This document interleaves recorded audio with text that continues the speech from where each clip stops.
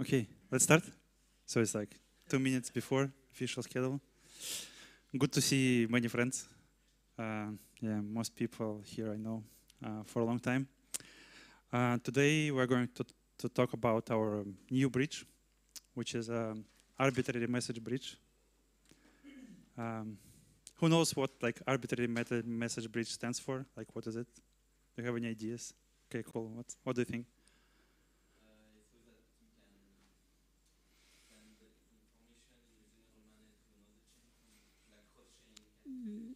Yeah, that's right. That's kind of generalized solution for cross-chain communications, right? Like TCP for internet. Yeah, the AMB is a mode of operation of our bridge product, which we call Token Bridge. It's a successor of a product known as Parity Bridge. In 2017, we forked it out, and after completely rewrote it, like all parts, oracles, contracts, and so forth. So now it's an independent project. And we launched our first bridge in May 2018, almost 2 years ago. It was a specialized bridge to solve one exact problem, right? How to bring native tokens of a sidechain to mainnet, right? And why do we need to do this? It's because when you're on sidechain, it's quite hard to get liquidity from some tools which are available on mainnet, for example, on DEXs. Right? So we built a bridge which allowed to lock tokens on a sidechain and get wrapped tokens, wrapped ERC20 tokens representation on mainnet. Right? And after we listed this wrapped token on decentralized exchanges like Bancor, Uniswap, and so forth. Right? So this bridge is still operating since May 2018 till now with kind of the same security settings, without any incidents, without downtime, and so forth. But when we think about this bridge is very specific to one specific small network with for a specific use case, for a specific token, and so forth, right? So people can use this infrastructure and this thing only for one purpose: move one specific token from chain to chain. And when we started to build one more bridge for DAI. It was a different use case, so we built a different type of bridge which allowed to lock DAI on mainnet and convert it into XDAI, which is a native token on a sidechain. And now this bridge supports DAI and Psi, and in March it's going to support Chai also. So XDAI chain will be X-Chai chain. And this is also a very specific bridge. And the third bridge we launched was a bridge between Ethereum and Ethereum Classic to wrap Ethereum Classic native token and to wrapped token on the Classic. So the problem for all these bridges is that we have to have a lot of infrastructure, right? So for minimal security settings is 3 validators per bridge, to have 2 or 3 signature to relay events. It's some DevOps scripts, Ansible playbooks, also some monitoring tools. Full nodes in ideal security settings, validators of the bridge host both full nodes on the same node where they have this oracle, right? To query chain locally and not trust to Infura and other services. So just think about this, how many servers, how many operations. Also, security model of token bridge is based on multi-level groups and decisions that these groups can make. So for example, to select validators, there's one multi-sig. To change parameters of limits, it's another multi-sig. To upgrade, it's another multi-sig. This multi-sigs can be 0x0, right? So we can make this bridge permissionless. But in normal operational mode, it's some group of people holding these keys just in case some decisions should be made, right? For PO, it's 3 validators. For XDAI, 4 validators. And it's all about management and management of updates, all these G words that what we're all tired of. So when we started to think about other bridges and adoption of these bridges, each new sidechain or projects, they required again and again the same iteration of bridges. So that's how we started to think about a generalized solution where we can have one pair of, for one pair of networks, one set of validators, and bridge can be open to anyone. So like anyone can use the same bridge without like asking us or asking permissions to do anything. But we can use the same bridge to have kind of the same use cases as we have now and build new use cases. And the idea was, can we make a bridge which will support all previous token standards, all current token standards, and all future token standards? So that's how we came out with the idea of AMB. So it's kind of bad practice to put a lot of information on the slide, but that's the idea. So like as the gentleman said, that the idea is of AMB is to relay any data between two chains, right? So there are in this type of setting, there are contracts on both sides, and a contract which is like originating a call, encoding the method call, which can include or exclude parameters of the call. And after the data is relayed, in this example, I put from Ethereum to a sidechain by oracles. And after the AMB contracts on another side execute this call by sending it to the receiver contract. I will have a graphical representation of this in a few slides.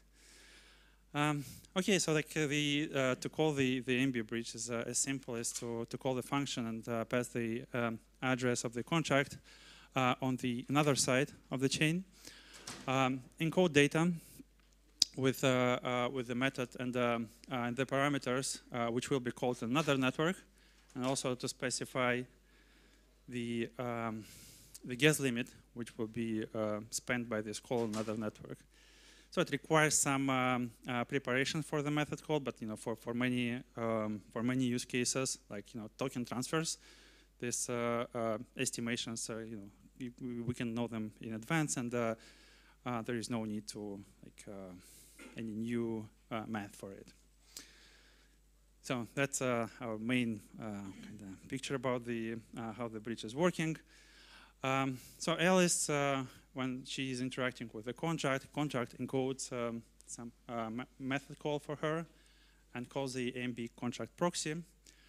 And calls required to pass message. Validators are listening to events originated from the AMB contract and relaying the events from the from the AMB contract to another AMB contract on another chain. So in this scenario, we have a quorum of 3 validators, and only 2 validators achieve this quorum. So the message is relayed, and the foreign AMB contract calls the method onto receiver contract on another side. Right. So here's an example for the real world scenario. So if we want to transfer ERC677 token, which is who knows what is ERC677? Kind of not many people are using it. But this is a ERC20 token standard with transfer and call, so we can have a function call after transfer, which is convenient for interaction of token contract with other contracts. So here Alice is doing transfer and call of this token, and that's something that we call mediators. So mediators as smart contracts, which is like, you can think about them like libraries of smart contracts, which can be which you can take for some existing token types. For example, we have a library for ERC677 or 721. So this library is already built, but if you need other token standard or some non-standardized interaction, you can build mediators yourself. So we call pair of mediators as an extension. So we have AMB bridge, and you can put an extension on the bridge, which can transfer tokens from chain to chain, right? And this extension consists of 2 mediators. So let's say if this Alice is working with a mediator of, I don't know, synthetics contract, right? And she wants to send SUSD from chain to chain. So most likely she'll be using mediators deployed by synthetics team, right? At AMB contracts deployed by by the, I'd say, DAO, right, which is supporting the AMB bridge. But mediators can be deployed by anyone, and anyone can interact with AMB contracts. So when mediator is passing the message to another side, another mediator on the sidechain side taking this call and actually convert it into the mint operation on the ERC-677 token on the sidechain side. So for users, it's almost they don't see all these things, right? They just make one call, and they get tokens on the other side. So it's very convenient. So the call can be, we can have it synchronous or asynchronous, depends on the use cases. We can have synchronous call across multiple chains. It's also supportable. So for example, now we have AMB bridge deployed between POA and mainnet and XDAI and mainnet. And soon we're going to deploy it on Classic, so we can have interactions like, okay, send token from XDAI to mainnet and from mainnet to Classic, right? It's within the design and the scope of the protocol, and there is no need to to additional changes, right? When validators are watching for this event, they have, because all these chains, Classic, Ethereum, and POA, they're not instantly final. Their validators are watching for some number of blocks to finalize the chain. For now, we have like 8 blocks for mainnet. I don't remember how many we have for Classic, but it's more. And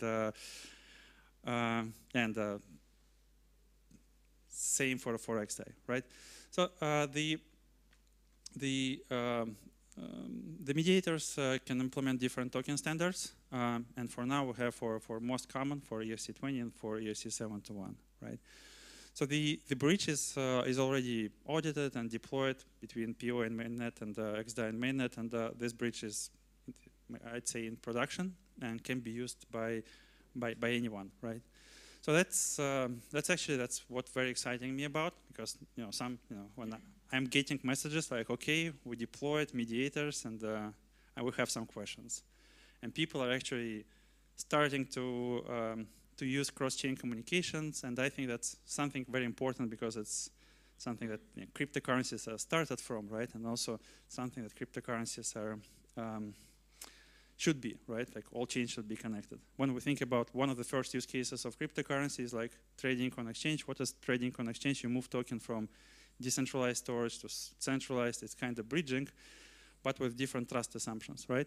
Here, trust assumptions are still, if you watch the talk by this impossibility of decentralized or trustless cross-chain execution for cross-chain communications, that is really the case. But when we think about how to what are problems with this relaying of tokens, and what is the problem? What problems can we have with a product like Token Bridge? There are some obvious problems, right? Okay, so validators can stop serving their role, right? Or contracts can be hacked and so forth, right? And there are some measurements in existing. This AMB contract is quite complex thing, right? So when we think about this these things, we thought a lot about this. But when we think is it decentralized? For now it's not, right? Because fully decentralized requires open participation of validators, and for now it's not possible, right?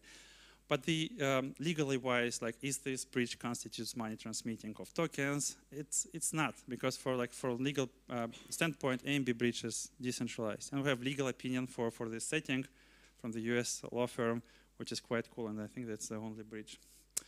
Well, let's get back to technology. So when you receive a call, you should check who are receiving this call from, right?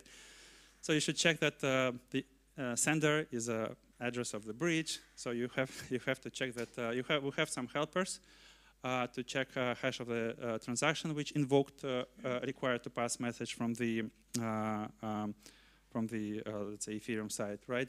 And we have a helper to check the address of the invoking contract. So before you do something, let's say before you mint tokens on the sidechain side, when you received a message from mediator, you should check, who are you receiving this message from, right? Because anyone can send a message from the bridge. So the AMB components, as I said, like there are a lot of components, and but you know, for users, they only need to like use existing mediators or you know create their own mediators, and all this, you know, system contracts, oracles, and DevOps side is supported by us, and we're always open to you know extend number of validators who are validating this arbitrary message bridge.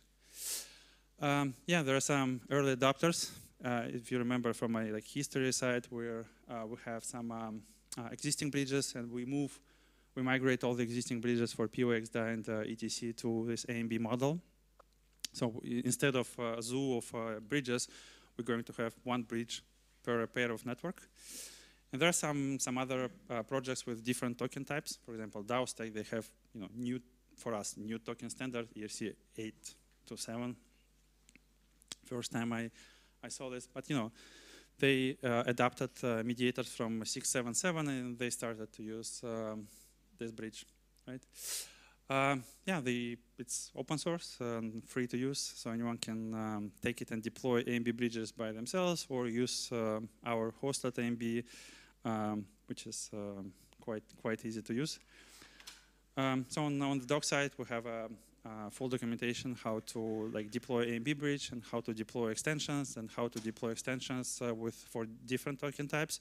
And some token types like ERC 7.1 require to like more sophisticated integration, because they you know can contain a lot of metadata and so forth. So we have a use case based on CryptoKitty example, how to move CryptoKitty from chain to chain without any additional interactions from users, just by you know sending a kitty to a mediator contract. Yeah, that's I think my time is up, right? Maybe for like 1 or 2 questions. Yeah. Okay. Cool. Yeah. Sure. Thank you. Thanks. What's the gas cost difference between the, let's say, previous method and the new one? Sorry. Say again. The gas cost difference. What do you mean with the gas cost? Like, how much do I spend in the gas for a simple if transfer using the new bridge versus the old bridge? Well, it's sorry, I don't have this data with me, but I don't think it should be. Because I guess it's more expensive. So yeah, it's more expensive because you have to. Right, you have more. You have also this more intermediaries, so it might be interesting to like keep the old bridges for the most popular tokens. Well, but you know, people who are transferring tokens cross-chain, they're like less cared about the like price of the transfer. They're more interested in like having this safe way from chain to chain, right? Just to be sure that tokens are going to be transferred eventually. Mm-hmm. Yeah, that makes sense.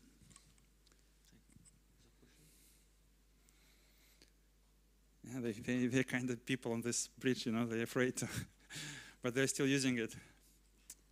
Any other questions? No? Afri?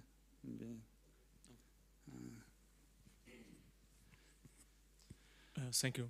I don't have a question. So what's the question? No, I don't have any question. You don't have any question? Maybe Bob? Bob, you always have questions. Is that Capilano suspension bridge in Vancouver? For the bridge there. This bridge? Yeah. I don't know. I just searched for like dangerous bridges, you know, like people afraid of. but still, because I think it might be my hometown bridge. So yeah, but you still walking through, right? Yeah. So. Just don't wobble it, because it's really scary if you do. Okay. Okay. Cool, guys. Thank you.